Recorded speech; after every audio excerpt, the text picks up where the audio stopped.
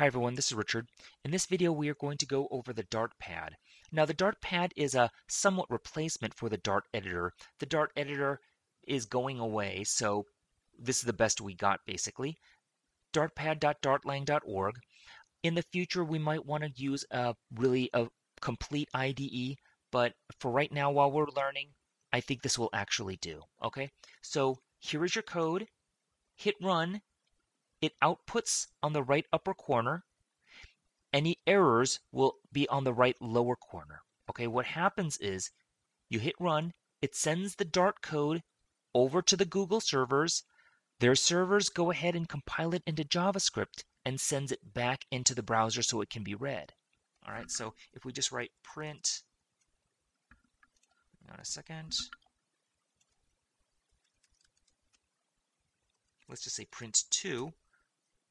We run it. We know activity is happening when that little, did you see that little spot right here? Watch again. So it gets sent over to the servers, compiled to JavaScript, result is sent back, and we can read it. If there's an error,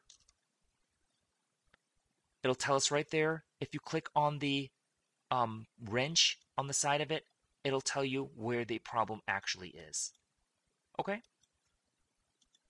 You still got a problem right inside of there. Click on that, create local variable D. It was just a mistake.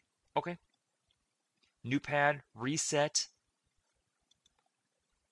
to the back to the original. Don't really have to worry too much about this title right inside of here. It's just arbitrarily created itself. And here are some samples if you want to take a look at them as well. So this is not a full-fledged editor like the Dart editor was, and it's just intended for teaching or experimenting or playing around. But you can actually do a pretty good set of programs here. The only thing that I don't think you can do is import packages.